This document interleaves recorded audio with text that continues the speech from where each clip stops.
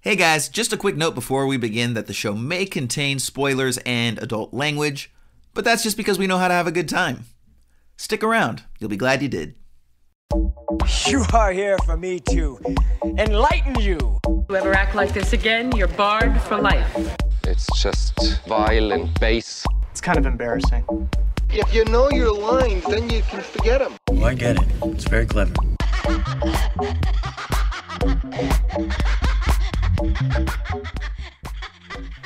Hello, peoples, and welcome to Esoterica Cinema, the podcast where we take films from the cinematic multiverse and discuss the hell out of them. My name is Jason Peters, and with me, as always, is the man who currently has a warrant out for his arrest in the state of West Virginia, Mr. Ryan Seabold. What's up, Jason? How's it going, buddy? Not bad, man. Not bad. So, inquiring minds want to know, dude, what's the warrant for? I'm just a big John Denver fan, and Country Roads Take Me Home, West Virginia, and I went over there, and I got into a little trouble. They didn't like my kind up there very much. I'm not exactly certain why. I have a strange notion Steve the Monkey is behind this. Making another appearance from last week. Steve the Monkey. This is going to turn into like a long-running Family Guy bit, isn't it? Well, I don't know if you know this, but he's from the Appalachians. He's an Appalachian chimpanzee, which are more common than you'd think. I was not aware of that. It doesn't seem like a climate well-suited to primates, but hey, here we are. Yeah, man, they're just rife with chimps up there. You wouldn't expect that. So he's from up there. I went up there on vacation, do a little hiking, go enjoy the mountains. You know, Burt Reynolds out, or more like Ned Beatty in the shape I'm in. But he did not appreciate me crossing the lines, the Mason-Dixon line, as it were. And he had some things to say. He rousted up a posse, and they came at me pretty hot and heavy. Now, ladies and gentlemen listening, okay, hold on. We need to not legitimate. We need to get right at this, dude. This whole thing right now is bullshit, okay? Because I happen to have the public records on hand that say that, Ryan, you exposed yourself at a diner. Well, look, the monkey wasn't wearing pants. I thought it was okay. Now, Steve was in there at the bar completely naked. I mean, he's a monkey. But now, here's the thing. I know you. I mean, you're a pretty modest fellow. And so I was just kind of, figured that there was probably some sort of, wrinkle to the story. It was maybe just a misunderstanding. Because, again, I know you. Like, you'll only wear 2 swimming trunks at once when you go to a public pool. So all of a sudden, it's like Ryan whipped his shit out at a diner? That doesn't sound right. That actually is true. I exposed myself in a diner. I know. Oh, wow. It's okay. It is what it is. Hey, new shades, bro. Honestly, I mean, I've been telling you forever to expand your horizons, and I didn't know this is where it was going to take you. But, bro, rock your freak flag. I'm not here to judge. Naked in a Waffle House. Maybe next time, just do it somewhere where there's no CCTV. Yeah. Touche. Those videos got made the internet. I mean, I'm a little embarrassed. Although, I did see the footage, and you're bringing it where it counts, buddy. I always suspected as much, and the confirmation is there. So a lot of impressed females in that diner, ladies and gentlemen, let me tell you. Can't have eggs without the sausage, Jason. You can't have eggs without the sausage in a Waffle House. And Steve was in the foreground, by the way. I don't know if anybody noticed that. No pants on that monkey. So whatever, man. I just I got to stay out of West Virginia, which no harm, no foul. Yeah, we don't need to go there anyways. And you know what? You can do this podcast from anywhere in the country. So we're good, buddy. And on that note, I believe you have a description of the movie we're going to look at today, don't you? I do. This is Tucker and Dale versus Evil from 2010, directed by Eli Craig, which, upon doing a little research, I found out is Sally Field's son, of all people. So, wow. IMDb has this listed as 2 lovable hillbillies are headed to their fixer-upper vacation cabin, hey, like me in West Virginia, to drink some beer, do some fishing, and have a good time. Keep those pants on, kids. But when they run into a group of preppy college kids who assume from their looks that they must be inbred chainsaw-wielding killers, Tucker and Dale's vacation becomes a bloody and hilarious romp for the worse. Jason, What'd you think about this movie, buddy? I'll be happy to let you know right after we listen to this trailer for Tucker and Dale versus Evil. Oh, jeez. Whoa, Jesus. Did you see the way those guys looked at us? Who wants to go skinny dipping?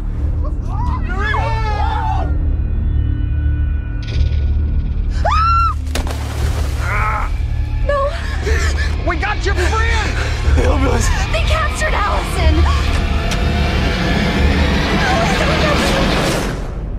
Oh, it's the pancakes. You hate pancakes. I'm gonna make you something else. What am I doing here?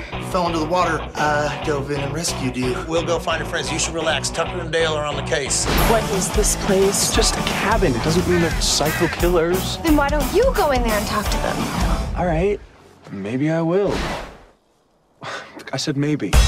Dale, what are you doing? I'm taking a crapper haul. You mind if I help? He's making her dig her own grave. There's no rules out here. It's us against them. Oh, good. Look, your friends are here.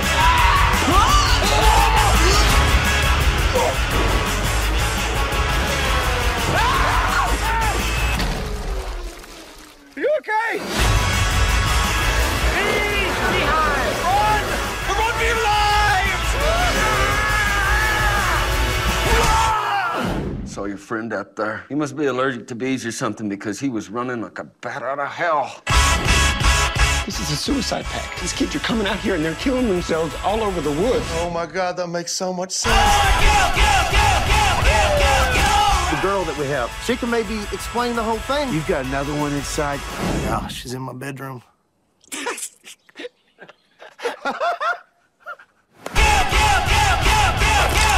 Heads up.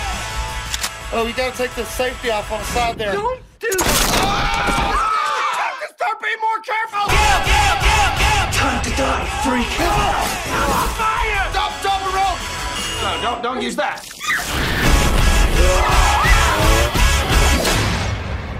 Let's get you down from there. Wait. Sorry about that. This vacation sucks. All right, Ryan, I gotta tell you, man, I really did not like this movie. Really did not like this movie. So disappointed. People have been telling me for years to watch this damn movie, and I've always been looking forward to it. I like Alan Tudyk. I like the other guy who's been on like 18 failed Fox sitcoms, the Large Dale Gentleman. And, you know, like the conceit, the setup, everything, I really expected to enjoy this movie so much more than I did. Right. What was your reaction? What'd you think? No, same. I Really?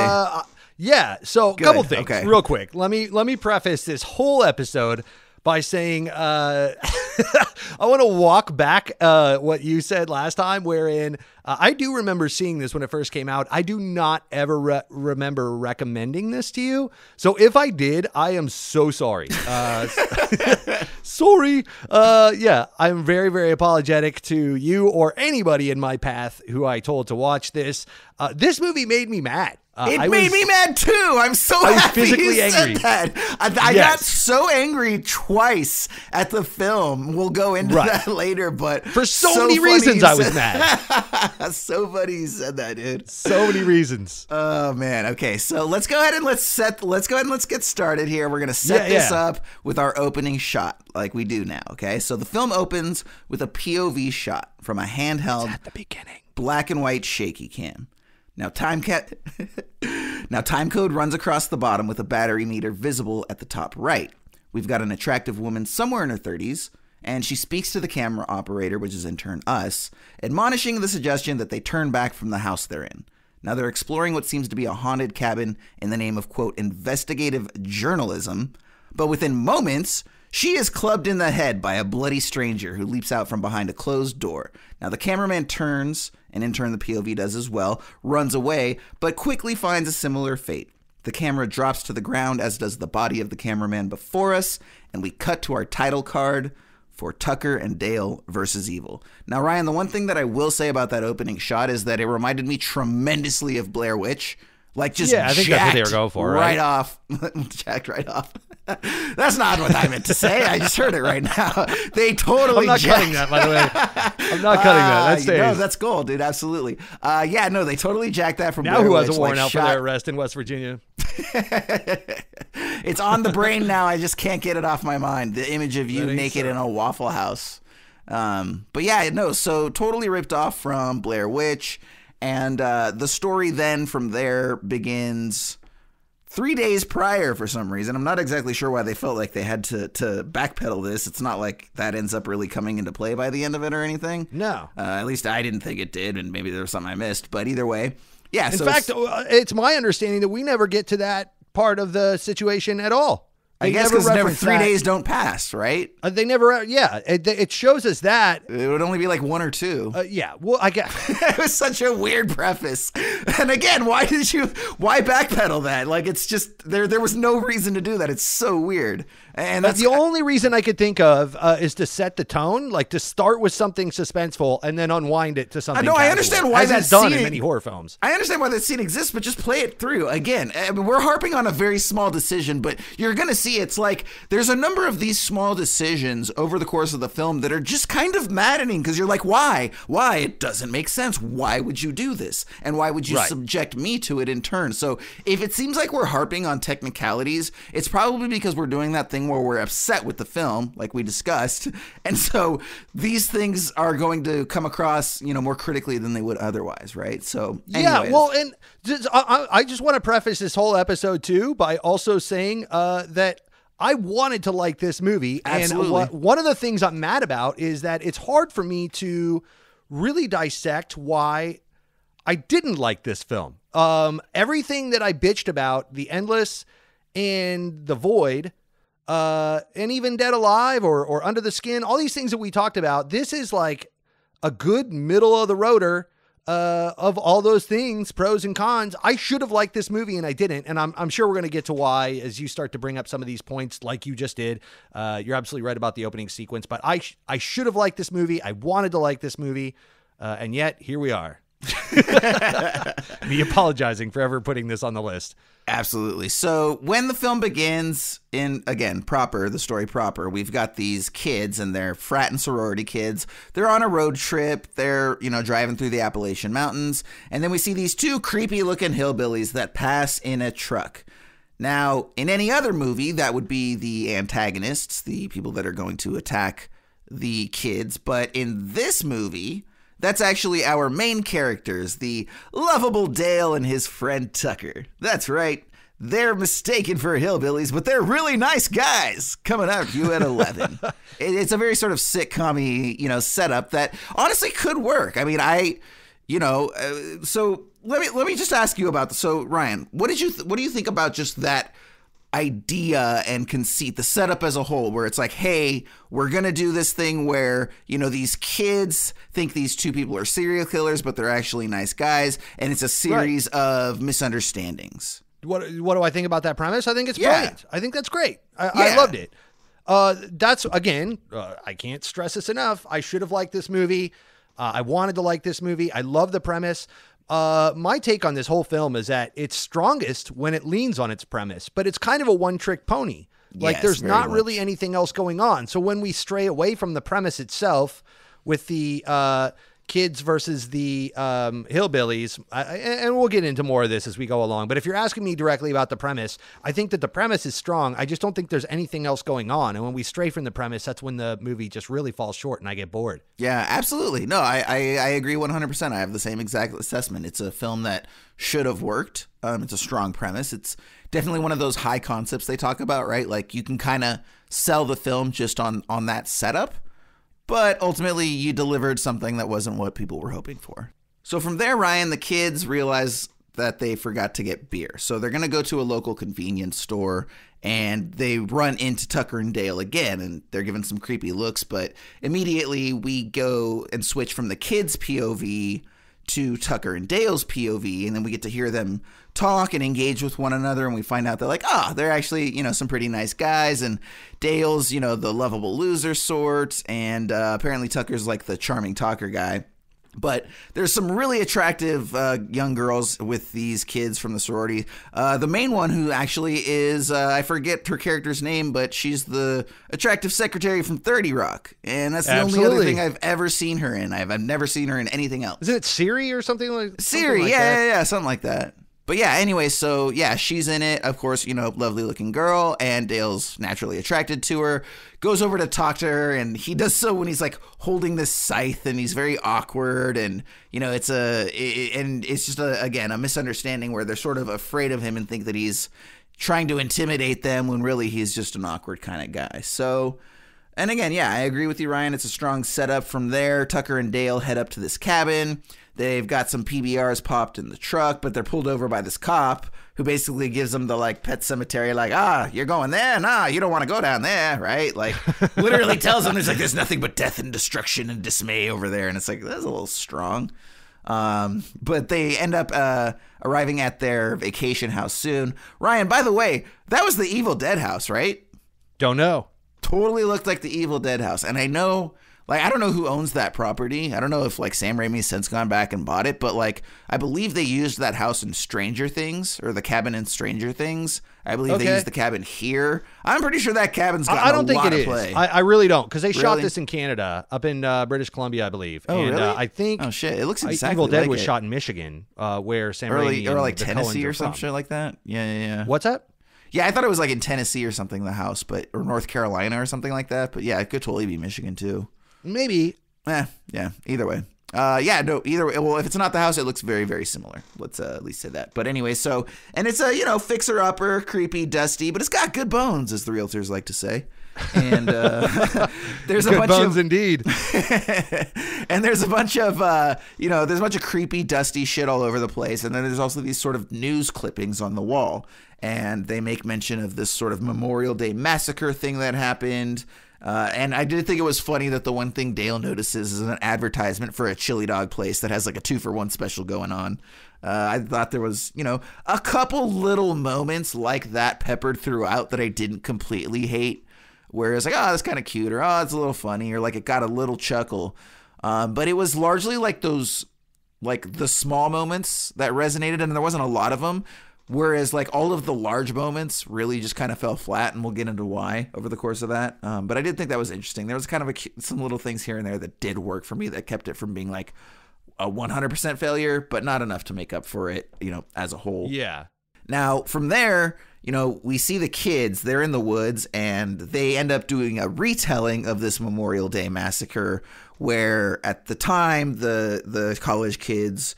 They were killed by these two crazy hillbillies, and of course that's going to set up the fact that, the kids mistake Tucker and Dale for those two same hillbillies. And later that night, they're going skinny dipping, and Allison doesn't want to go, but then she goes by herself. Allison's the girl we just spoke of from 30 Rock, and Tucker and Dale are actually out on a boat. They're fishing, they're drinking, and, they watch Allison strip down to her underwear, of course, and Dale is actually covering his face. He's not going to do it, but Tucker's trying to watch, and then Dale, I think, ends up saying, Tucker, da-da-da, yells out or something like that, gets her attention. She notices, slips, falls, crashes into the water, and then they go to basically, sort of save her and try to get her friends to pick her up. But because she the hits friends her head on a rock or something like that, knocks her unconscious. But because the friends have already decided that they're these psycho killers, as they do throughout the course of the film, they misinterpret what their intent is. These hillbillies, struggling to get her lifeless body into a boat, basically half naked. And then he ends up calling out to it's him. It's easy to see the other side. And so they go back and forth showing how these two misunderstood hillbillies could, easily be in any other film, totally an antagonist, but in this particular film, they're just misunderstood simpletons. And that are just trying to enjoy their vacation, and really ultimately were in the wrong place at the wrong time, where these college kids now are set up to get vengeance and get their friend back. So it's these two groups that are now pitted against each other because of this one event. Yes, and I do have a clip of that I'm going to play real quick.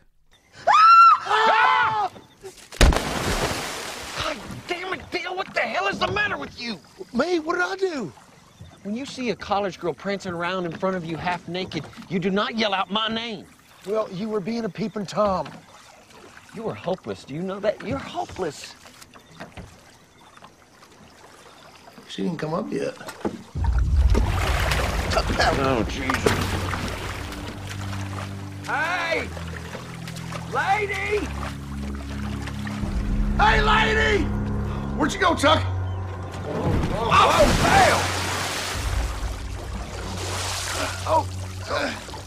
Help me, you're in the boat. Come on.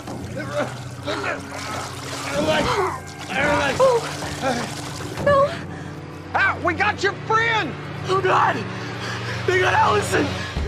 And so again, the film does sort of play that effectively in the moment, where he's like, hey kids, I got your friends, da-da-da. But, and so you can see both sides like you're talking about. But I mean, that's the entire movie. Like, that's the trick it has. It's just a series of like, oh, here's something that could be misinterpreted. Oh, here's something that could be misinterpreted. And I don't know what it is that keeps the jokes from like working over the course of the film. I don't either. We can dissect that a little bit, but it just got really tired. And I think, Ryan, I think a large part of it is really, one of the things we talked about at the first episode of this season, Dead Alive, was how imaginative it was, right? With regards to like the deaths and the mayhem. And this movie was kind of content to just like throw people on sticks over and over again. Like half the kids just get impaled, whether always of their own device, right? The one kid that ends up, we'll get to that in a minute. So let me ask you first though, before we continue here, Ryan, one of the things that stuck out to me was the cinematography and the overall look of this film. And before I give you my opinion, I just wanted to know what yours was. Specifically, I thought it was fine. Yeah. I looked up the DP. He shot a couple of Ernest movies. Like this guy shot a fuck ton of shit. His credits are like long and distinguished, as they say. But it's a lot of B stuff. It's a lot of TV movies or TV series stuff. And then there's some schlocky stuff that he filmed. Some movies along the way. Nothing too crazy, but he has shot a lot of stuff. I thought the cinematography was okay. I didn't hate it. Did you? Yeah, honestly, I thought this film looked like hot garbage, man. Like, really? I felt like they uploaded the log footage without any sort of color correction.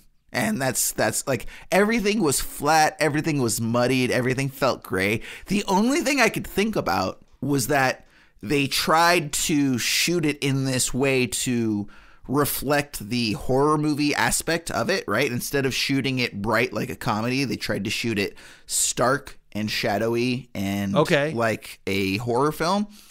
But it did not work for me at all. I thought everything just looked like trash, to be completely honest. Like like to the point that it really bothered me, to the point that I was was one of several things that upset me about it. So I mean, having watched The Endless and The Void back to back, and now this, I thought this was the better of the three, cinematography wise. Really? Oh man, I completely disagree. I thought this was inferior to The Void, even, let alone The Endless. I thought The Endless looked really good. Yeah, no, I thought this film looked like trash. All right. Sorry, it's gonna be flat out. But anyway, so that's what going back to what I was saying before. That's why I'm so mad, is that I can't really wrap my head around why I don't like this film. I didn't mind the cinematography. I didn't mind the music. Tyler Labine and Alan Tudyk are fantastic. I loved their hillbilly performances, Dale and Tucker, respectively. I thought they were charming. They were likable. They played their roles pretty well. Katrina Bowden served her purpose. Like, I thought that she didn't over dumb it down, which she could have gone full Paris Hilton, but she gave that character of Allison some level of heart, where it was believable that she would sympathize with our Dale character, which we'll get to here next, I'm assuming. But because now Dale and Tucker have her, they're trying to bring her back to health from her concussion of sorts after she conked her head, and they're harboring her. But I liked most of these aspects of the film, and especially in contrast to The Void and The Endless. Everything that I said, oh, I wish this would have been this, or I wish this would have been that. It just wasn't. The best I could tell is, number one, it wasn't funny. There wasn't any jokes. Yeah. Like, it was funny when it leaned on its premise. But when you do that, by an hour and a half in, you're way over that. Like, the premise is, you got to have more than that. And in this just really didn't. Yeah, so, or you've got to, at least like we've talked about before, you've got to be willing to like up those stakes, right? Like, that's what we talked about Dead Alive and other films Whether did it's so the well. kills or Like, I hate going back to creativity. Dead Alive over and over, but it was just it did what we're talking about so perfectly, and it just keeps coming up. But like, yeah, just constantly elevating the stakes, constantly motivating. Where everything sets up and begets the action that follows, right? We went on that whole thing about, the scene with the baby and everything in the house. And so, yeah. So, I mean, again, and this more felt like what you were talking about with The Void last week, where it's like, it's constantly just sort of bringing things in when it's convenient, like you said, kind of like a young child telling a story where they don't properly set everything up, right? And it's like, oh yeah, there's a bunch of kids there, and then Tucker has a wood chipper now. He got a wood chipper? Yeah, no, he got it earlier. He lets us know that he got that earlier, and then the kid, instead of doing something reasonable to attack him, he karate flies himself at Tucker, and when he dodges, like, goes flying into the wood chipper. And it's like, I mean, again, I know we're not in the realm of realism by any stretch here, but like, why does that kid dive headfirst at Tucker when there's a fucking wood chipper right there, dude? Like, right. I mean, there's no reason, like, and the thing is, it's lazy writing. That's exactly what it is. It's like, how can we get the kid in the wood chipper? And they sat there and they thought about it and they mulled it over for days, and the best they could come up with is, what if the guy goes to attack him by diving head first from 3 feet away? No, that's a bad decision. That's not good writing. And this film repeatedly does shit like that. It's lazy. Yeah, and it sets it. I mean, like, there's so many winks, and like, you see this shit coming like a Bugs Bunny cartoon. Like, he's going in that wood chipper. You see the wood chipper and you're like, which kid is going to end up in that? Yes, exactly. Which is fine. They're not just going to... It's not necessarily a bad thing, but when it's just done, again, it's so lazy and clunky about the way it sets all this shit up. Well, there's that. There's the jokes don't land. There's, the predictability of the premise, and so much as that's all it really has to lean on, so it repeats itself. There's like 100 very small things that all stack up to me hating this movie because it actually could have been good. I like Tyler Labine and Alan Tudyk's performances. I like the concept. I think given a better writer and director, this whole premise and this whole acting squad could have been a lot better. I had a lot of problems with this film in a lot of the same ways that I had problems with Willy's Wonderland, where it was neither this nor that. Remember when I was saying, like, it wasn't funny enough? Like, this movie isn't funny enough to be a comedy. It's not scary enough to be a horror. It's not charming enough to be Evil Dead or one of those, genre films, or even Cabin in the Woods. Remember Cabin in the Woods? I do, yeah. No, it suffers from my classic Brookie syndrome that I've talked about before.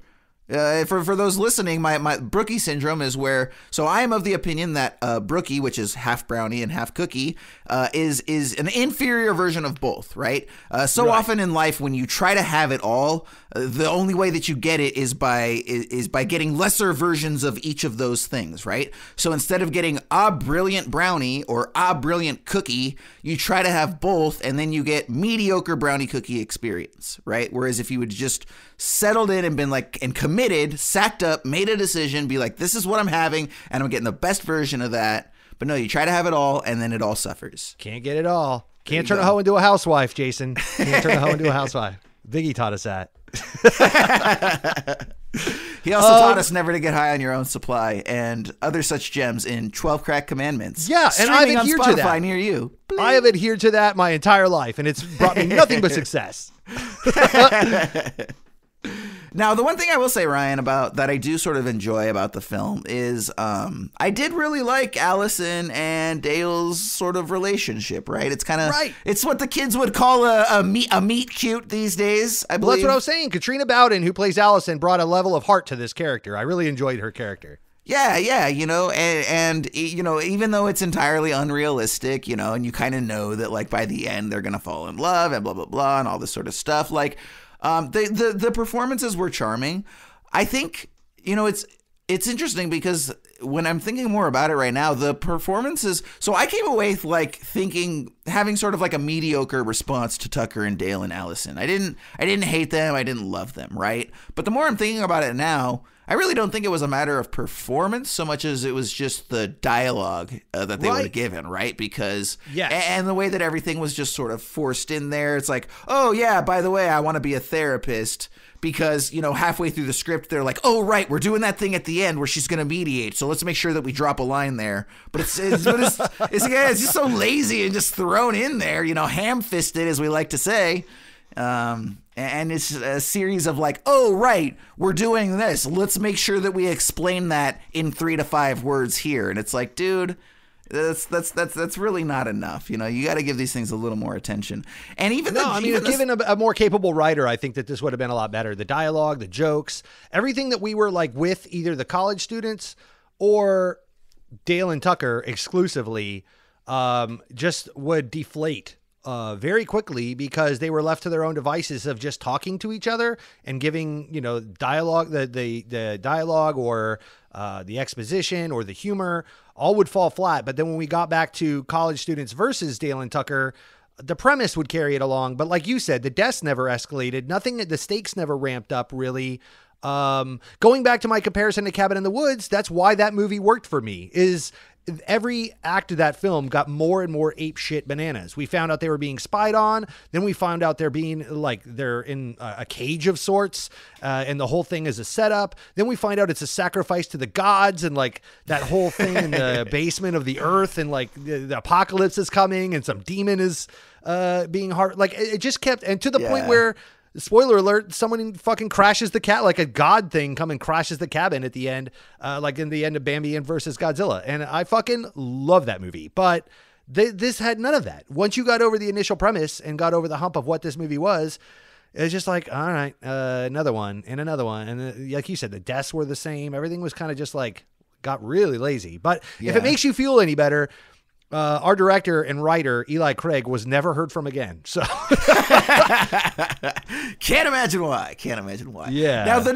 And this is what I mean by lazy. Cause like the first couple times they do these things, they do work. So like, you know, right after we sort of get the Allison and Dale set up, there's the scene where Tucker's outside and he's working with the chainsaw and he accidentally cuts into a beehive and then all the bees go crazy. So, you know, he's running through the forest, you know, waving his chainsaw around, but really it's just like, he's got a bunch of bees and, you know, the kids are around and they end up running away with him. And then there's the one kid who's sort of keeping pace with him, looks over, and then all of a sudden gets like stabbed through the chest with this branch that's like sticking out right from the ground. And so that was the first time they did that, and it was actually very effective. But then they would do it like 4 or 5 more times without exaggeration, and it was just like, guys, again, like, I know that, you know, impaling is one of the cheap deaths. You know, you have the actor stick the old stick there underneath his armpit and go, you know, and... So it's like it's a cheap, effective way that you can do a death scene. But again, I don't need to see that 3 or 4 times. Yeah, dude. and just a foreshadowing for the deaths too. Like you'd see them coming a mile away. Nothing caught you off guard. There was no surprise. There was no ramping up, to your point. But also, they would show you the wood chipper. They showed you that loose beam that ended up bringing with the cop plank down from the ceiling that stabs the cop in the face, or impales the cop in the face with a bunch of loose nails for some reason. But they showed you that beam around this point in the film when Allison is leaning back in her chair, and Dale is like, "Don't do that. That beam is loose." And it's like, okay, well, we automatically know something's going to happen with that. And then when you see the cop standing next to it, about ready to lean against it, you're like, okay, here we go. And sure enough, it's exactly what you expect. It's textbook, and it gives you what it's set up to the T without any twist or surprise or ramping up or anything. So when it does happen, it's just deflated, and you're like, yeah, I knew that was going to happen at some. I mean, am I off base on this? No, you're absolutely right. And actually, I do have a scene of that I'm going to go ahead and play. It's like right before that moment happens where Tucker and Dale are basically hauling the lower torso of the kid that jumped into the wood chipper away when the cop shows up. So let's go ahead and listen to that real quick. Hey. Hello, officer. Good to see you again. Yeah. We have had a doozy of a day. A real doozy. there we were. Yep. Minding our own business. Yep. Making some improvements to my new house. The new house? When all of a sudden, out of nowhere, these kids started killing themselves all over my property. Yeah, this one right here, he dove head first right into the wood chipper. In the woody right back there. There's another one up over there who shoved a spear through his gullet. Straight through. Now, I don't know how much experience you've had with this, but we were scared shitless. Scared shitless.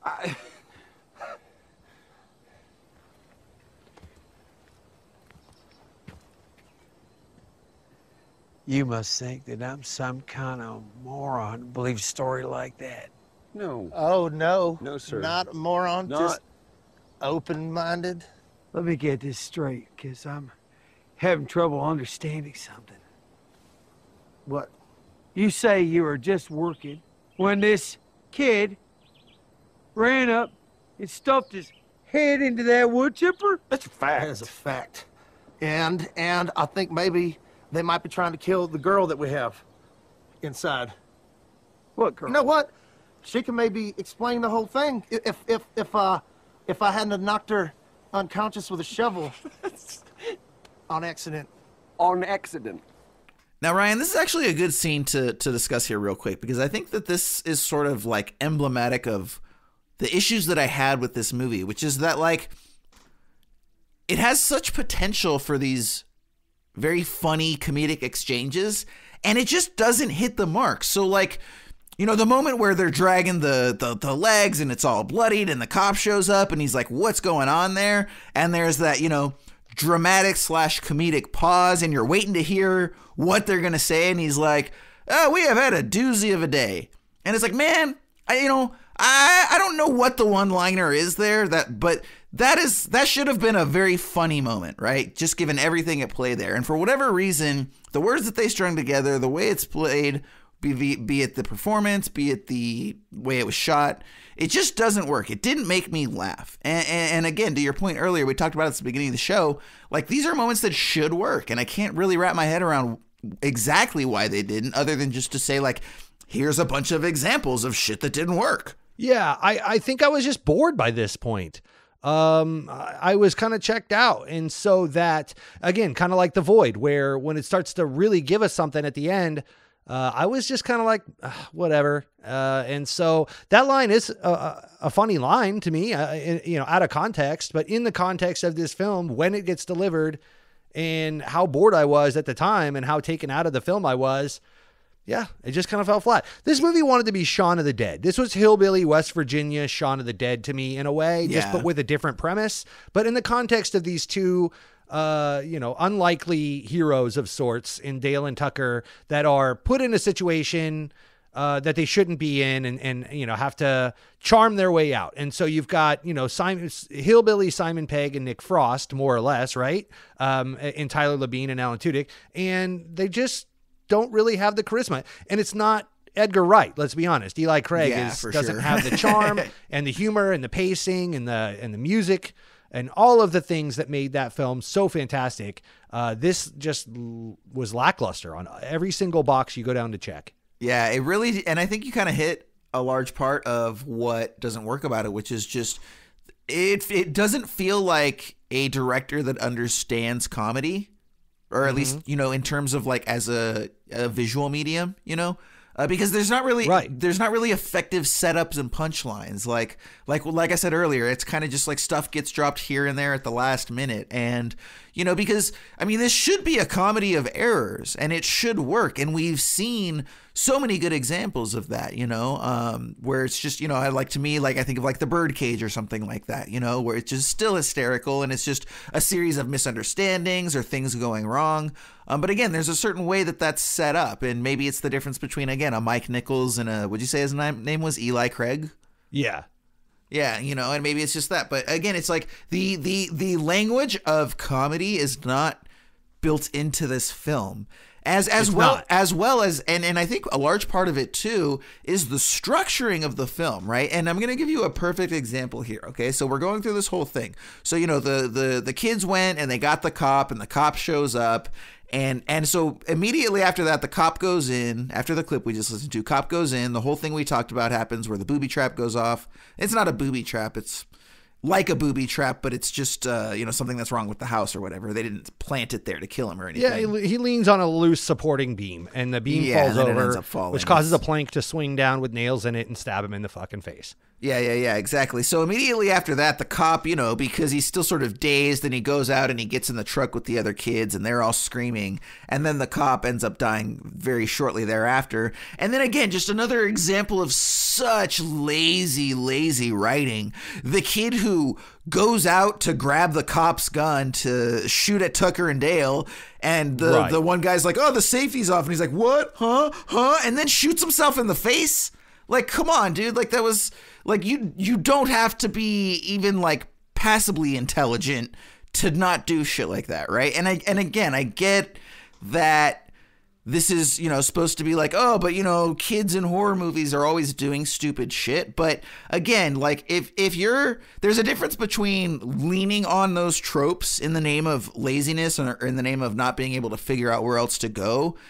And then there's, the other side of it, which is sort of like a loving wink and nod, right? And to your point, that's what Edgar Wright did so well in Shaun of the Dead. Like, he absolutely used 100% of his creative artistic brain to poke loving fun at this genre, right? Whereas this movie sort of leaned on those things to say, hey, we can get away with being lazy because the genre allows us to.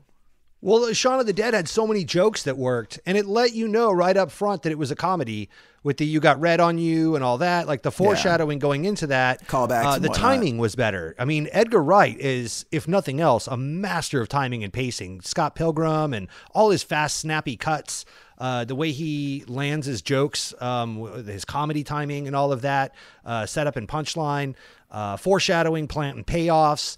Edgar Wright is a masterclass of all these things. And this movie was a failure at all these things, because if it would have had snappy humor throughout to help me, stay in the film and carry it along with nice, snappy jokes, then honestly, the Bugs Bunny stuff, if you were going to play it out more slapsticky, then, by the time you're pointing a gun at your own face to like look in the barrel to see how a gun works, you kind of have to set that up, right? Like you have to make it a slapstick film in order for me to buy that would happen. That, again, kind of what you were talking about setting the rules and breaking your own rules and so forth with The Void.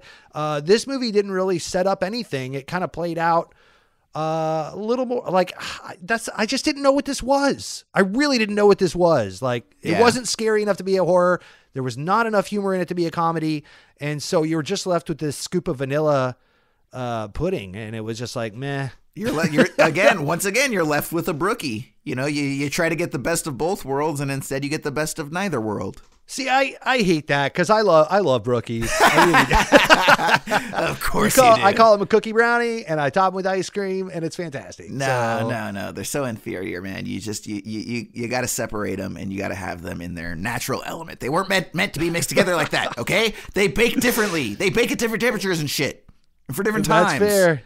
Need to be in their natural element, like West Virginian chimpanzees. I get it. Absolutely. Now let me tell you something. So now we talked at the beginning of the episode. There were moments that pissed us off. Let me tell you right now something that really pissed me off. Okay. So here we go. So right after this whole thing with the cop gets in, the guy shoots himself. The other kid. So the main guy, which, by the way, this guy, Chad, we haven't talked about Chad. Chad can go fuck himself. That guy is like creepy and rapey and intense. And like, I get that like he's supposed to be kind of unlikable, but he is like aggressively unlikable. So here's the thing. So after the one kid kills himself, Chad ends up grabbing the gun, and it's sort of like a little shootout with Tucker and Dale, right? And then Chad ends up going and grabbing their dog, because Tucker has this one-eyed dog that's actually like a bulldog, super cute or something like that. And this guy Chad grabs the dog, holds the dog hostage. Tucker says he's gonna go save him, so he escapes, and he goes and he ends up being chased by the kids, and he's later caught and he's strung up. Okay, so we're kind of feeling like, all right, structure wise, we should be right about third act, right? Okay, you know, Tucker got kidnapped and now Ted Dale's going to go save him, and that's going to be, you know, more or less our third act wrap up. Yep. I checked the fucking timeline, and we are at 45 minutes. 45 minutes of a 90-minute film. We're halfway through this movie. Are you kidding me? God. Oh my God. I was so upset. That is hilarious. So upset. I did the exact same thing, dude. I was like, okay, how much longer is this? I knew it was only an hour and a half going in. So I was like, there could only be 20 minutes left. Maybe 10. And we're coming to our grand finale. I paused it real quick because I'm like, I'm going to go, you know, grab a drink, use the restroom, regroup. 45 minutes left. Exactly the same point of view. That is fucking hilarious. Yeah, so, and guys, that's not to say we're going to talk another 45 minutes to wrap up the second half of this film, because we certainly do not need to do that. But, like, I mean, I can wrap this up in 5 minutes. I could not. I was shocked. And not in a good way. Yes. I was absolutely flabbergasted that it had only been 2 episodes, right? 2 television episodes worth of content at this point. How much more could they have to say? That's what I was thinking. Like, where are we going with this? Exactly. So what did they set up that's going to be the big reveal that I need to stick around for 45 more fucking minutes of this film? Absolutely. Absolutely. And, you know, we do get the thing where, you know, so Allison wakes back up and she's talking to Dale and Tucker's gone. And that's when Dale sort of explains what's going on with the friends. And she's like, no, that can't be. And then she's like, it's got to be some sort of misunderstanding. And then immediately she goes out, she gets the note, and we see that, like, they've cut off 2 of Tucker's fingers and have sent it with the note. And, you know, Allison's trying to figure out what's going on. Now, Dale, I believe, he's like, you know what? Like, this is crazy. I got to go save Tucker. And that's where he, like, walks into that trap where he almost gets, like, a giant stake through the balls, but it ends up going, like, right below, and he's able to untie Tucker. And at the same time, we've got the few remaining kids that they've now gotten to the cabin where Allison is, Tucker and Dale's cabin, and they actually, like, are able to get in, and they're like, we're here to save you. And she's like, what's going on? And they're like, oh. And so, you know, they can't really wrap their heads around it. They assume that the reason Allison is so cool with everything and talking about how, like, Dale and Tucker are really these nice guys is because she has Stockholm Syndrome. And very quickly, we're going to have this thing where Allison is going to moderate a sort of discussion. How long had she been there? A day? Yeah, 2 days. She's going to get Stockholm Syndrome in like 24 hours? Yeah, and again, I think that's one of those things where it's like, oh, you know, they're dumb teenagers, they don't know better, or they're dumb college kids, and it's like, okay, but, you know, no, it's dumb writing. It's lazy, exactly, it's lazy writing. And then that's where we, you know, when they have that sort of mediated discussion, where, you know, finally the drop about Allison wanting to be a therapist pays off because she gets to mediate this whole conversation. We learn that, like, Chad has sort of this crazy grudge because his parents were involved in that Memorial Day massacre that was explained at the top of the film. And apparently his dad was killed, but his mom went crazy. A big reveal. Like, right. Yeah, you know. And something else happens at this point, Ryan, which is that the guy and the girl show up outside, right? The 2 of the remaining kids that haven't died. I completely forgot they existed. I had no idea. They showed up and I was like, oh my God, that's right, those 2 kids. I completely forgot. Yep. Yeah, and I think that's a testament to the fact that none of these people really have any memorable moments or enough to do. Everything's so forgettable and repetitive. And it's really only enjoyable in premise alone that by the time I got to this, again, checking the film at 45 minutes, 15, 20 more minutes go by, and I am so checked out. Like, I'm like, when I saw 45 minutes, I felt so defeated. I know, right? I was so bummed out. I'm like, oh no. And, you know, in all fairness too, it doesn't help that I've watched nothing but these kinds of genre films since the season 2 started, and I'm really hoping we get into something a little different going into the next episode. Get some artsy ass Terrence Malick film, just 3 hours of nothing but artsy shots. Give me some pretty shit. Yeah, show me someone that could fucking make a movie. Now, granted, I will redact and say that I really enjoyed Dead Alive. Oh, I hell really yeah, enjoyed dude. Under the Skin. Yeah, the first 2. I really enjoyed the Endless. Yeah. It's really just these last couple. But yeah, but I think that just, it was partly very small, but partly due to the fact that I'm kind of just stale on this. And if it was a good version of this, like if we were watching Shaun of the Dead, I would have been back into it. But because I'm watching like a crappy one after I've seen good and bad and the ugly of all these genre kind of films, I was just over it. And I was like, wrap it up. Dude, Ryan, just no joke right now, you are 100% describing my reaction to Marvel films. I hope now you understand my fatigue with Marvel films, because just sub everything you said with superhero movies, and that describes perfectly why I'm just kind of over the genre right now. I will, gloves off, fight you. I will fight club you. But here's the thing, dude. You. But to the same degree, like, give me a talented filmmaker. So, like, I cannot wait to see Doctor Strange Multiverse of Madness, because I can't wait to see what Sam Raimi does with $200 million and interdimensional bullshit, right? Like, but here's the problem with Marvel is you're so fucked because you're not going to know what the fuck is going on, having not seen the previous several films. I'm just here for the crazy visuals, dude. I'm just here for Sam Raimi's wonderful visual language. That's really all I care about. And I did see the first Doctor Strange. Yourself.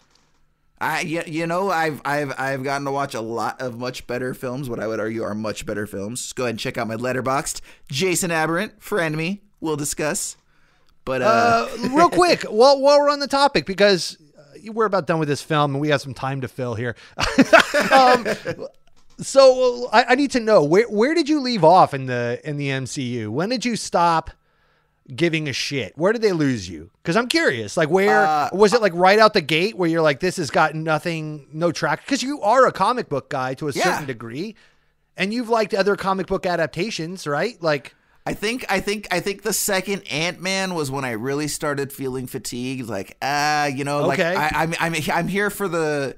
I would have loved the Edgar Wright version of this, and I love the subatomic molecular stuff. But like, once we got out of that, I was kind of like, eh. And then Captain Marvel, once again, I was just kind of like, eh. Fair. And honestly, when I knew I was tapped out, to this day, I fell asleep halfway through Endgame and still haven't gone back and watched it. Had you watched Infinity War? Yes, I actually watched Infinity War like 4 or 5 times. I really liked it. So it was actually sometime between Infinity War and Endgame. But yeah, and then I'm also I still love Guardians of the Galaxy, so I will absolutely be tuning in for Guardians 3. Really looking forward to that one. But yeah, just, I mean, so it's kind of it's the way, I guess, honestly, it's the way like probably most people approach DC, right? Where it's like, okay, like I'm not going to check out all of them, but if a really good one comes out, made by a filmmaker I like, I'll also check out the next Thor, because I'm pretty sure Taika's going to get it again, and I love Taika. So I will watch some of these films, but I don't feel like I need to keep up with everything. I can just tune in and out as I feel is warranted. I thought Endgame had a good payoff. I do agree with you on there was like a little run there around Captain Marvel where the movies just got a little bland. I'm going to do a hot take and say that I don't like Black Panther as much as everybody did. Oh, I did like that one, actually. I thought it was really good. It wasn't bad. It wasn't bad. I just didn't like it. I remember thinking it was like Scorsese's superhero film, which is funny because he would lynch me for saying that. But I was like, dude, there's a lot less like superpower shit, and there's a lot more like, guns and car chases and hand-to-hand combat, and there's kind of like this underground villains that are trying to steal shit, which sort of has like a mob feel with Andy Serkis's character. No, that was cool. And I really dug it. I thought Winter Soldier did that a little bit better effect. Personally, I love Winter Soldier. Winter Soldier is actually my favorite MCU film of all of them. Either that or one of the 2 Guardians. But like, yeah, you will never hear me talk shit about the second Captain America. We agree on that. Brilliant film. I love that. You one really should get into the series stuff. And though. I like the Thor WandaVision movies was great too. For what it's worth, I really liked most of the movies up until I was just done with them. Like each one of them needs an origin story, and it's always the same goddamn origin story. It's just a little bit different. Now instead of a dead mom, it's a dead uncle. You know, instead of being bit by this, you were exposed to that. Like, it's the same exact arc. You know, it starts the same way, it finishes the same way. And you know, and honestly, the one thing that Marvel does really poorly is. And people may disagree with me, Marvel is really poor at exploring the characters, okay? Any of the personality that we get from all of these different heroes is really because of the performances instead of the writing. So all of the characters are written in these very generic fashions, as far as I'm concerned, and then they get brilliant actors to heighten and make it sound and feel better than it is. But like on paper, like everything's very one note. Like, oh, let's give, you know, Iron Man the one-liner, and oh, let's give Captain America the virtuous, we've got to do this for this reason. And like, it's just everything is so paint by numbers. It's like, this character is this thing and he will say this thing that is specific to his character. And like, it feels very robotic when I watch those films anymore. All right. I mean, I digress. I really enjoy them for what they are. I think that they've got some serious auteurs that make, you know, that side of the MCU. And then I think they've got some, you know, just middle of the roaders like Peyton Reed that reins it back in with Ant-Man. Paul Rudd will be just infinitely fun to watch on camera. Sure. I love Paul Rudd and Michael Douglas and all that. So, yeah. I'm a fan of all of that. I do agree with you with Captain Marvel, but she was set up to be the ultimate badass that she is by the time we get to Endgame. That's really sad you fell asleep at the in the middle. I really enjoy the back half of Endgame more than the front half is really slow because it's kind of meant as all one film, sure. Infinity War and Endgame. So I think that the middle is kind of your act 2 really of a giant saga. So it kind of unwinds, goes to an all is lost moment, and then you know, explodes by the back end, but and picks up the pace. But anyway, I didn't mean to get off on a tangent. I was just curious because we never really talked about it. Let's go ahead and wrap this one up. So basically, we get this moment where, you know, these two other kids that both Ryan and I completely forgot they existed. They show up. They see that they're having tea. They assume that there's something weird going on where they're like being held captive. And then, Ryan, I wanted to ask you, the guy enters and attacks with a weapon of sorts. Was that a weed whacker? Was that a weed whacker that he attacked with? What the hell was that? I believe so. Because weed whackers do not do that to people. They don't liquefy someone's head in that fashion. So what the hell was that? I don't know, unless it was like an edger of sorts or some kind of the whole thing was hillbilly weed whacker with an actual blade on it. Ridiculous. Yeah. So, but anyway, he enters. No, they're just running out of shit at this point. I think They're like, what can we kill someone else with? What do we got? Right. Hey, I found a weed whacker in the shed back here. Fine, bring it in. Let's go. So that guy attacks Tucker. Tucker dodges. He ends up liquefying the girl's face with it. And then there's so much dodging and a kid right behind someone in this that's film. Like the that's way pretty much that like 90% die. of the kills. Someone Tucker or Dale dodge, and one of the kids kills the other kid. That's basically every single. That's what I talk about. It's being all lazy momentum writing. based. So I talk about all being momentum lazy based. Yeah. And then and then Chad ends up chucking this lamp at the girl. But then it misses and lights the guy on fire. And then the girl misses. Yeah, another dodge. And then the girl turns around and is like, oh, hey, this jar of moonshine should put out this fire right quick. Except for, of course, it doesn't because it's fucking a moonshine. So it has the necessary and desired effect of lighting this guy even more so on fire. After which point the girl's like, I can really go for a smoke right now, and sits down and lights up a cigarette after throwing a bunch of moonshine. And it's like, again, you're really stretching the lines of credibility. She's literally here, dude. laying back on a pile of gas cans that are labeled gas, flammable, like total Bugs Bunny shit. This is Elmer Fudd. To a heartbeat. And, you know, this could have been funny if it was set up as a slapsticky movie and a comedy Peter film Jackson would have with crushed someone with comedic chops, you know, to direct this shit. But it wasn't. Yeah, so, you know, needless to say, Tucker, Dale, and Allison are able to escape. Chad's actually about to escape, but the girl who got her face somewhat liquefied ends up grabbing his ankle. He stays behind. The house blows up. And, you know, basically Chad, it turns out he didn't actually die. Everyone else died, but Chad survived, and he's got the axe, and he's going to chase him down. Tucker, Dale, and Allison are in the truck. Truck won't start, but then, of course, it does. But then, of course, Dale immediately crashes it. They all black out. They wake up. Allison's gone, but Tucker has a heart-to-heart with Dale that we're going to listen to on our third clip right now. Do you remember when we was kids? And we used to go catch frogs down at that creek. Yeah, I guess I do. Remember how we used to compete to see who could catch more? Yeah, I don't think now's the time to talk about it, Tucker. I used to tell you that I let you catch more than me because I felt sorry for you. I remember you used to let me lick them all, too. That always made me feel kind of funny. Well, the thing is, I didn't let you catch more. You caught them on your own.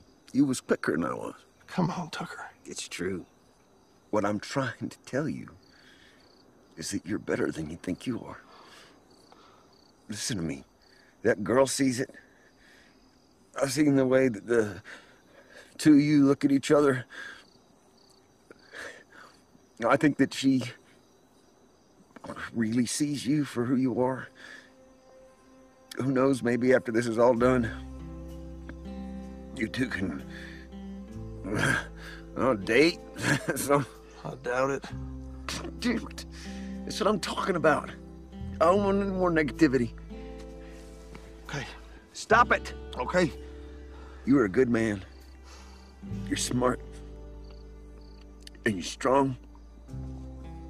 And you're not as ugly as you think you are. Thank you, Tucker.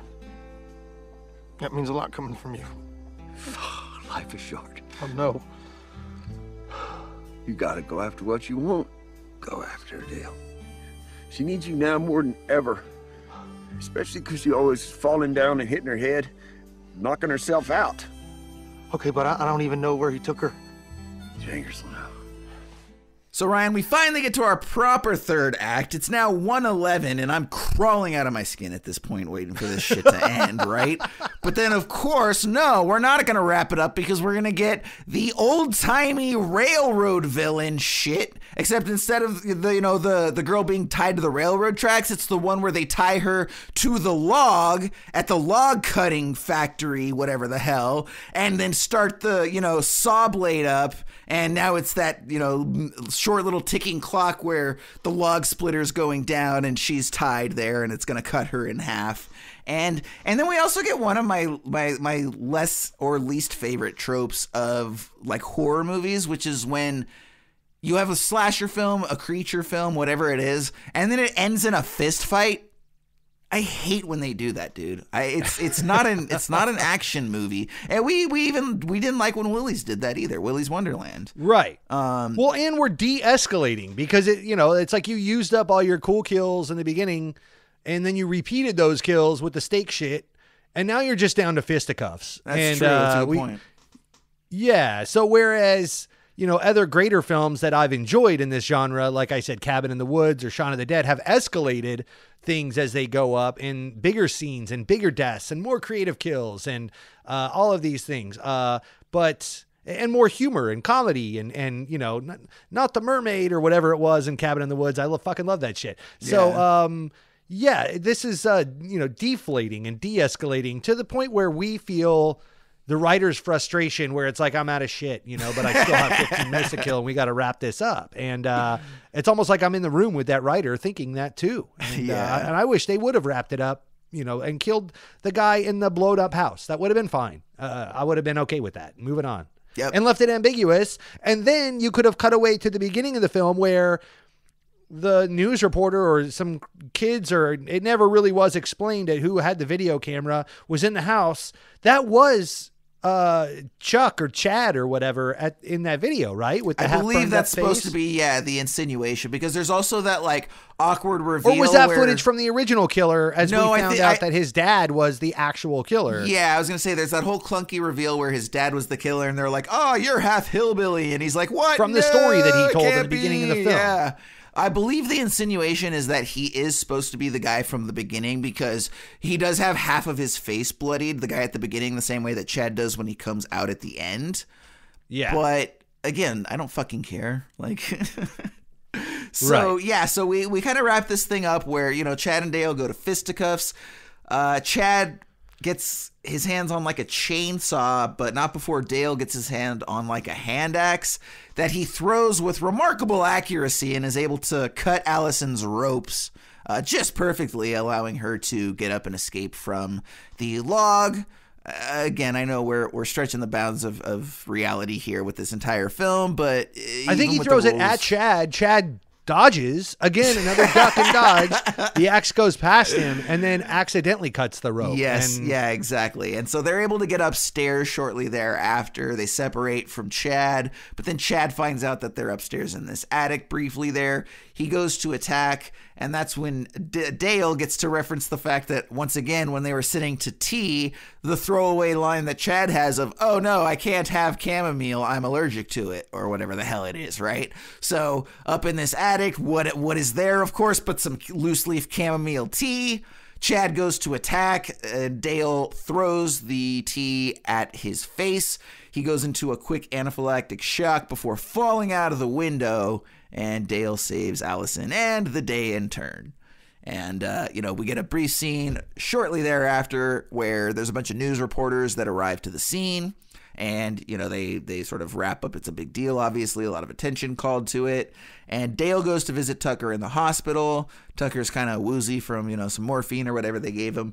But he's got 2 new fingers, one of which is a woman's finger, which might have been funny at a certain point in time, but I was just so over it. Didn't care at that point. And, he's like, did you get a date with Allison? And he's like, well, no. And he's like, you got to. And he's like, actually, I did. We're going bowling. And then, and here's the other thing too, man, is it's like, I get having the girl fall in love and they kiss and everything, but sometimes it's just, there's too big a discrepancy, right? And I kind of wish that they had maybe alluded to it and they could have been friends. Cause like, I'm sorry, dude, that girl and Dale are never going to end up together. Call me shallow if you must, but we all know it's true. Okay.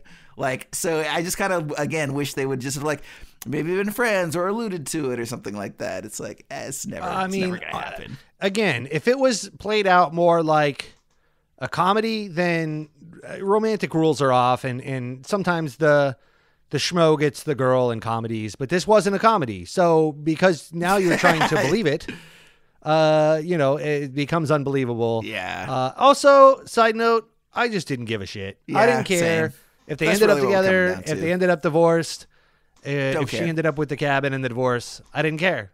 Yep. Didn't care. Same. So they go bowling, they kiss, the movie is over, thankfully, because holy shit. And that is Tucker and Dale versus Evil.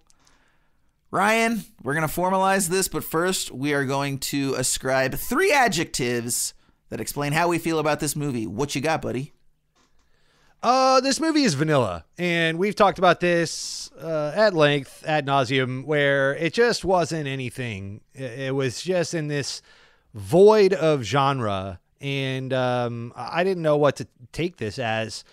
Also, I put, and I know this is multi-word, multi-syllabic, whatever you want to call it, slip the clutch. I feel like this movie just kept slipping the clutch. It just kept stalling out. It wanted to be something that it was not. It wanted to give me, and so when it leaned on concept, at least in the beginning of the film, I felt like the car was turning over, and then all of a sudden it would slip the clutch and stall out. So it just felt like I was trying to teach a 16-year-old how to drive, and it was very, very frustrating.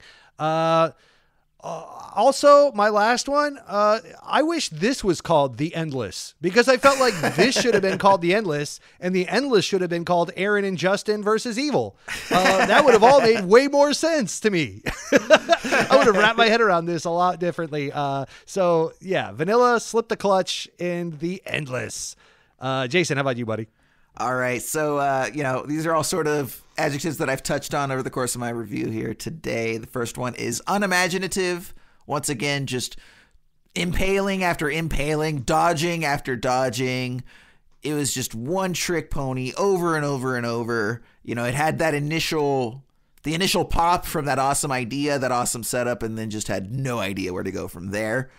The other thing is that it was lazy. I'm sorry. Like, it's just, I really feel like they could have, if they sat down long enough, they could have come up with some other deaths. I mean, at the very least, right? Like, you can't do 4 or 5 different impalings, dude. I don't care if you don't have money. Or at least, you know, find some special way, some sort of spin to put on it, different it up a little bit, man, because come on, dude. And then the third adjective I have is unfunny, because when, like we said, it's just flat out, it was not a funny movie. It didn't make me laugh.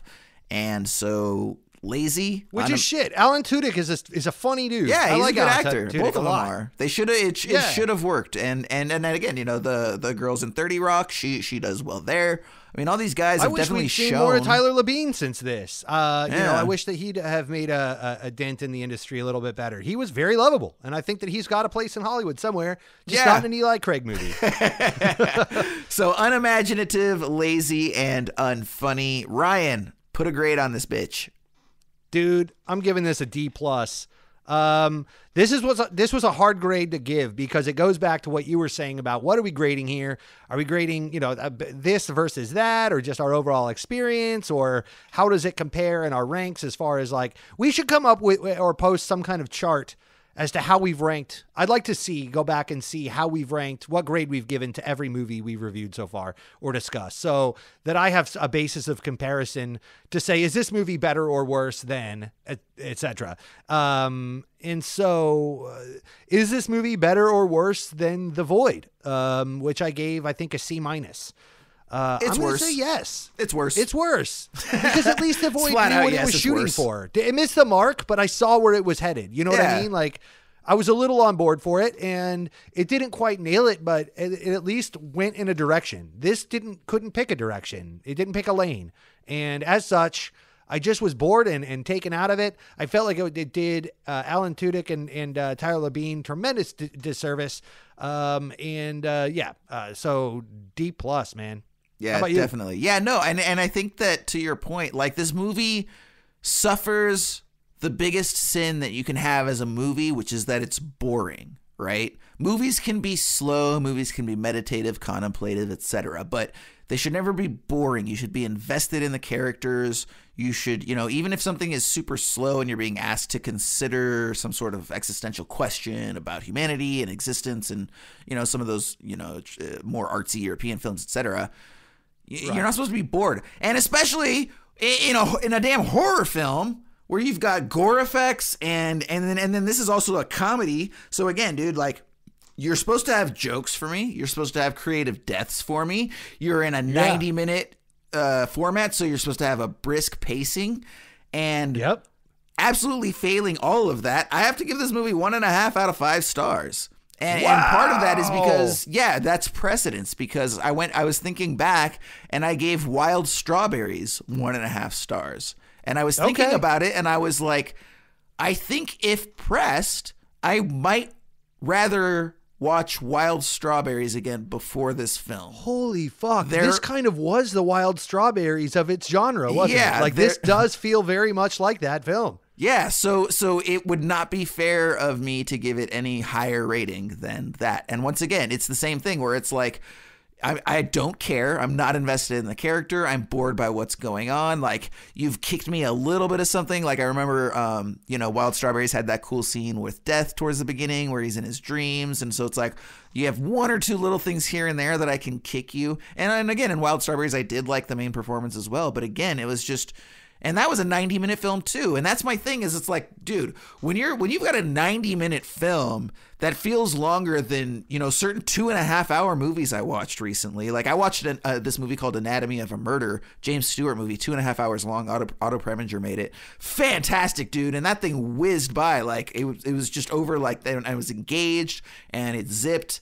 And so again, you know, when you've got 90 minutes of a horror comedy and it's feeling like just the worst, longest homework I've ever been assigned, that's a problem. That's a huge problem. So 1.5 stars for Tucker and Dale versus Evil from Jason. D+ from Ryan. Pretty much the same. Yeah, I think this movie would have done well from hiring some kind of punch-up writer or someone to give like a pass-through and just add more humor. I think if there were more funny moments and more funny jokes, but even still, in the hands of Eli Craig as the director, I don't know if he would have understood the comedy timing to have added that into the editing rhythm and how he shot it, etc. So who fucking knows, man? I think there's also plenty of films in this genre that have knocked it out of the park, a few of which we've talked about in this episode. So unnecessary. It's an unnecessary addition. And Alan Tudyk has gone on to do some amazing things since then. So, he ended up okay, at least. If this would have ruined his career and we never would have known who he could have been, I probably would have been pissed off at this film a lot more. But, these guys all landed on their feet a little bit and we did okay. So moving on. Yep, moving on. They can't all be winners. And when we put this list together, this master list of films, a lot of these films are films that we haven't seen before. So it's naturally going to happen that not all of them are going to be winners. So that's the case here. Like you said, moving on. So anyways, guys, as always, we'd love to hear from you, whether you have some feedback on any of the films we watched, whether you have some feedback on our program, whether you have some feedback on that delicious muffin that you're sitting down and enjoying right now. Or maybe you're into crepes. Who knows? Either way, there's plenty of ways for you to get at us and give us your opinion on all those things and more. And the first is going to be on the old social medias. We are on Twitter as well as Instagram. The program is at Esoterica Cinema. We have a really nice Instagram with a bunch of quotes and pictures. And our Twitter is where you're going to go ahead and get a bunch of feedback. You can also reach out to us individually. Ryan is at the Ryan Siebold on the old Twitter and Instagram. I am at Jason Aberrant, 1B, 2 R's. Once again, Instagram and Twitter. And then, of course, you can send us emails. And this is where you can just go on your lengthy rants about, once again, how much you love that delicious muffin or how much you love our wonderful show, because we know you do. That's going to be esotericacinema@gmail.com. And don't forget that you can make suggestions for films that you would like us to consider reviewing in future seasons. Obviously, we're locked in right now for our season 2 selection, but we are keeping a running list going of potential films to slot in for season 3. So if there's something that you would like to hear our opinions on, go ahead and send us that and we will consider adding it to the list for season 3. Now, on that note, Ryan, I just want to let everybody know once again that when it comes to this master list that we pull our movies from, you guys all should be playing along at home. Now, we have the website live, not super robust, but there is a lot of good information there, and there's links to all of the different platforms. There's a link to our web player, which is a really, really solid web player, so you can go ahead and listen to that at work if they're blocking your Spotify or anything like that. And that's esotericacinema.com. And if you go to about the middle of the page, there will be a link there where you can download this master list for yourself, look at all of the films, so that when we play our lotteries at the end of the show, you can get excited along with us. Because, man, I always love this part. It's always a good time. So, without further ado, go ahead and bust out your list because we are going to select our next film. Now, Ryan, funny thing. So, I was thinking about this and I realized, because for anybody that's listened to all of the episodes so far this season, that we've gone like really genre heavy with the sci-fi and horror especially. And especially if you're looking at the list, you can see there's a crap ton of different movies on there. And for whatever reason, the cards have just kept coming up with these genre films, sci-fi horror. Ryan, I've been pulling all of these numbers off of Google's random number generator. And that absolutely has to be the problem, because anybody who listened to season 1 knows that I was strictly adhering to the random.org true random number generator. And so I'm convinced that has to be the issue. So I'm really looking forward to seeing what we pull right now. I think it's going to be a solid one. Are we going back to the random? So we are officially back to the real deal. Random.org, true random number generator. All right. This is going to work for us. And you know what's funny is double digits included now. Yes, we haven't actually pulled anything from the first page. The only thing we did was Dead Alive, and we actually picked that one to start the season. So we're going to go from 1 to 200, and oh, look, we are on that first page. Already paying off. Okay. And Ryan, we have indeed got a different one. I think you're going to be excited because I know for a fact this was one of your additions because we actually called this out at the time. Ladies and gentlemen, number 57 from our list of films is the animated classic Grave of the Fireflies. Oh, wow. Okay. Now, this is going to be some like heavy shit from what I understand it, because everybody basically says this movie is crushing. Absolutely, Jason from 1988. This was my edition. You were actually taken aback that I added this on. You're like, are you sure? But I was like, hell yeah, I've always wanted to see this. I believe this is Japanese animation, story of Seita and Setsuko, two young Japanese siblings living in the declining days of World War II. When an American firebombing separates the two children from their parents, the two siblings must rely completely on one another while they struggle to fight for their survival. So yeah, bit of a downer on this, but I think it's going to be fantastic. The animation looks way over the top. I'm going to do a deeper dive on this one as well. I think there's a lot. That was another one of my problems with Tucker and Dale is there just wasn't a lot to, I don't think that was really a good film for this podcast. Sure. Just in the sense that there wasn't really enough to dissect. I think this, getting back into some dramas and more robust plot design and character development and so forth. I think that's going to give us a lot more to really pick apart and look for to talk about in these programs. So yeah, looking forward to this one. And can't wait to discuss it with you. Absolutely. Yeah. Again, this is a film that everybody who considers themselves a connoisseur, if you will, of Japanese animation, and specifically with like Japanese films, Japanese animated films, as opposed to manga series or anime series. Always this is like in that top 5 of just like classics, you know what I mean? Again, it's supposed to be very emotional. Yeah. And so, so it'll definitely be a different flavor than the last few genres that we've watched here. So, yeah, man. And it's only an hour and a half. Came out the same year as So was Tucker Akira. and Dale, and it didn't feel like it. Well, that's fair. I think this is going to be better. I really feel good about it. Again, this is the same year that Akira came out. There are some bangers that came out in 88. So it all kind of falls into play on that. So, that was Japanese animation as well, I believe, about Neo Tokyo. So yes, that's also on our list. It's actually, I believe it's about number 5 or so on the list. All right. Yeah. Cool. So anyways, Grave of the Fireflies next week. Looking forward to that, Jason. Yes, and everybody, thanks a lot for hanging out with us today for this discussion of Tucker and Dale versus Evil. If you did watch the film, hopefully you liked it better than we did. I mean, I wouldn't wish our experience on anybody. And but I've also seen enough YouTube comments to know that there's a lot of people that for whatever reason seem to really enjoy the film. Either way, be sure to watch Grave of the Fireflies in advance of our next episode, and we will see you then on Esoterica Cinema. Yo! What's up, bro? Fear me, bro. Coming at you, bro. Oh, shit. What's up? We're out of beer, bro.